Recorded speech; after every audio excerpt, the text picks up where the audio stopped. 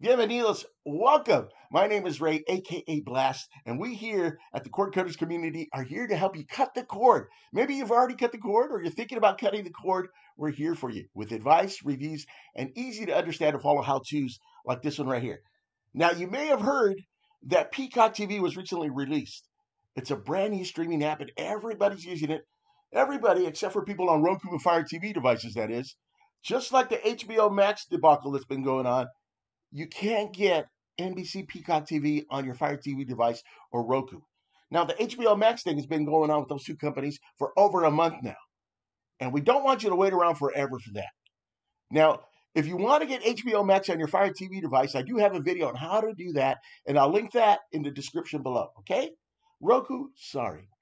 But today, we're going to help you get NBC Peacock TV on your Fire TV device. And once you get Roku, sorry, I owe you a drink, okay? If you ever see me around somewhere, I owe you a drink, or we'll bring you that Roku workaround soon, hopefully, okay? But right now, we're going to take care of you if you're on a Fire TV device and you want to get Peacock TV on there.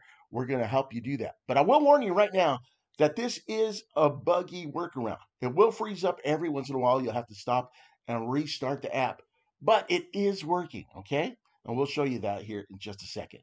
So the first thing we want to do is start off from the home screen. We're going to go to settings. Okay, so go over to settings and then go over to My Fire TV. All right, so click that. And then you want to go to developer options. Oops, just skipped it. There we go. And you want to make sure apps from unknown sources is on. So be sure to turn that on. It's going to give you a warning. Go ahead and click OK that you're going to go ahead and do it. Okay. So apps from unknown sources, turn it on.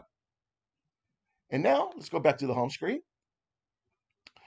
And we're going to go over to the magnifying glass and we're going to search for an app. We are searching for an app called Downloader. So once you start typing it in, it's a very popular app. It's going to pop up in the suggestions right away. So there it is right there. Let's click on that. And we're going to go ahead and click on it and get it.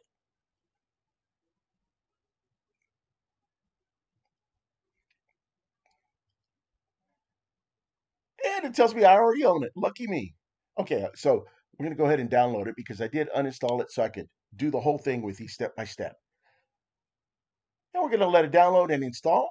And while it's doing that, I would like to ask you if you could please support my channel by giving me a thumbs up and, of course, subscribe and share this with your friends so they too can cut the cord and save a whole lot of money by getting rid of cable and satellite TV.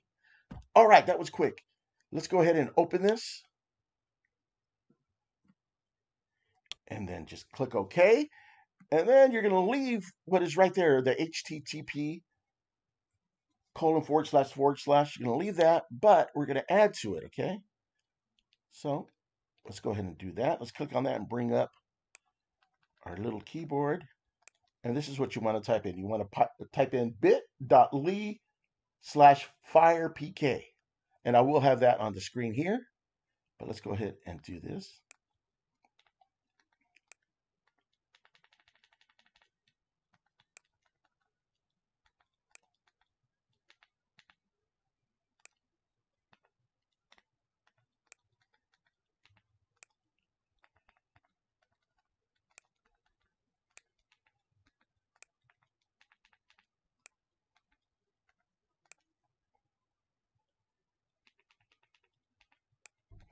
And then once you do that, you want to hit go.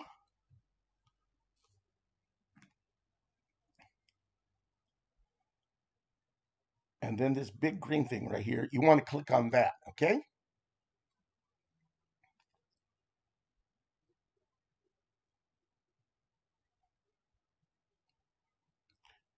And then it brings up a pop-up.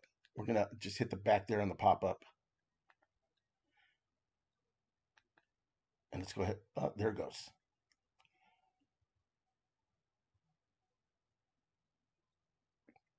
So now you want to go down to install. We're going to let this install.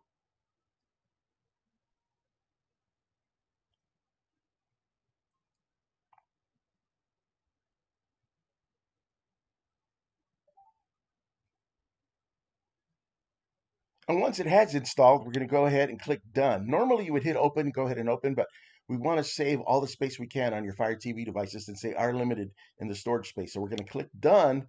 And the reason we're doing that is because we want to delete what we just installed. Okay, we want to delete the APK, which is an executable file, kind of like the exe files on a Windows device.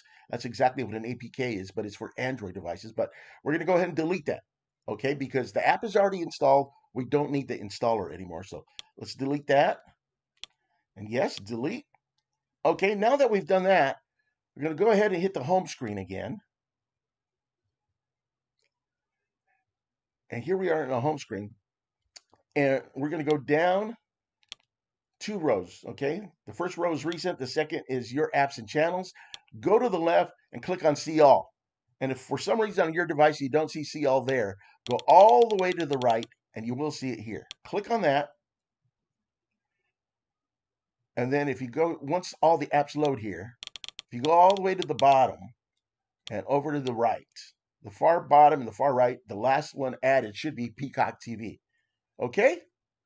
So what we're going to do is go ahead and launch this, and then we're going to restart. We're going to restart because the program is very buggy when you first start it like this and needs a restart.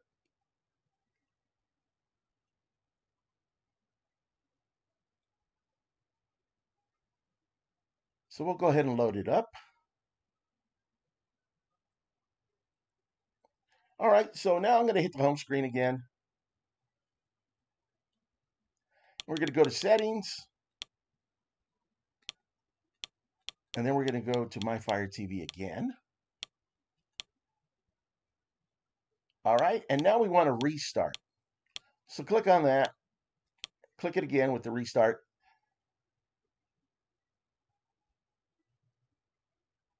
And it's going to power off and then power back on. So we're going to go ahead and fast forward through this a second. All right, everything is loaded back up, and let's go ahead and get started. Okay, so we're going to come down and click on the Peacock TV again. Let's click this. And it's going to start up, and then it's going to ask you to sign in. Now, I have a tip for you. If you have an Android phone, you want to sign in from your Android phone. So you want to download it legitimately from the Play Store on your Android phone and then create an account, because you're going to get 90 days of the premium service. So they have a free service, which we're going to check out right now.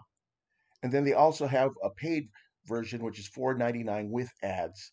And then you pay a little bit more to get rid of the ads. And what the paid version does is give you like double the content.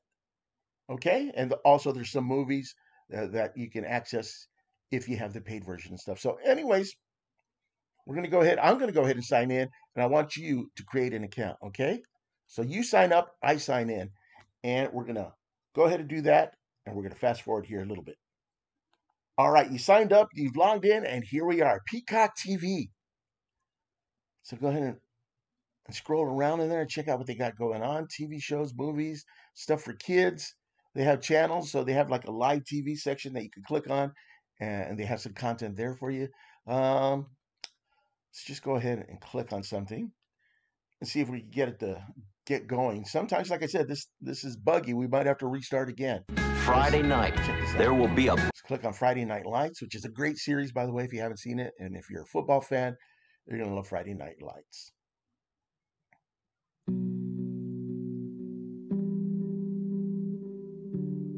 Good morning, West Texas. Slam and Sammy Mead coming at you with Panther All right, so it Football seems to be stuck Radio. on this screen. So 4:70 like I a.m. said, on this your thing dial. is a little It's buggy. Monday morning, and we all know what that means. Let's go ahead and click the back button.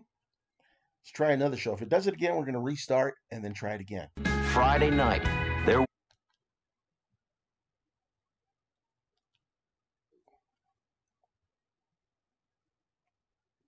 Try Drive Up at Target. Contactless delivery right to your car, designed for your day.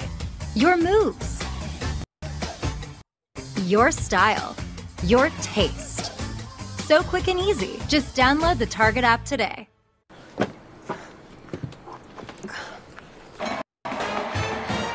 Okay, it's still messing up. So we're gonna force stop this app, and then we're gonna relaunch it.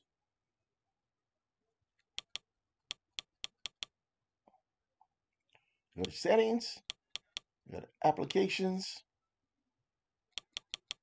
then go Manage, Install Applications, and we're going to go to Peacock TV. So I'm kind of glad that it did mess up right away, so I can show you exactly how to stop it and relaunch the application. So we're going to force stop, and then we're going to launch the application.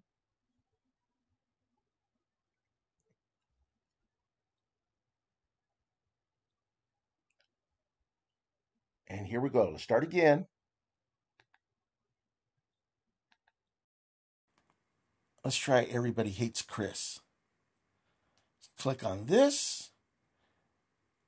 And it says resume the episode because I was watching it last night. So let's go ahead and resume this episode.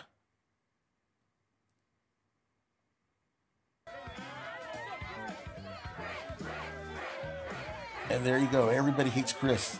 So now you have Peacock TV on your Fire TV device. And if it does freeze up on you, there you go. I showed you exactly what you got to do. You just got to restart the app. And it should run fine now for a while. And then it's going to freeze up on you again, okay? So this is the workaround we got going on for right now. All right? So if you found some value from this video, please give me a thumbs up. Also subscribe. Click that little notification bell so you can get notifications every time we upload a new video to help you through your cord cutting journey. All right? Thank you so much on behalf of the cord cutters community. Thank you, and we'll talk to you again real soon.